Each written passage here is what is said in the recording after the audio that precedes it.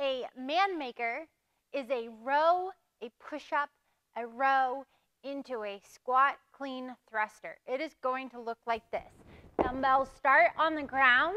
I row, I push up, I row, I jump my feet in, bring the dumbbells up, and thrust. That is 1 rep. If you can't do a push-up yet on your toes, it is okay for this exercise to go to your knees.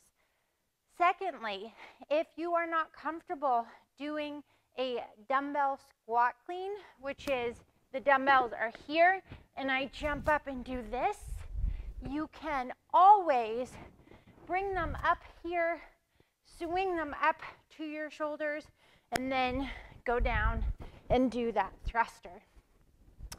That is a man maker, but it should be called a woman maker.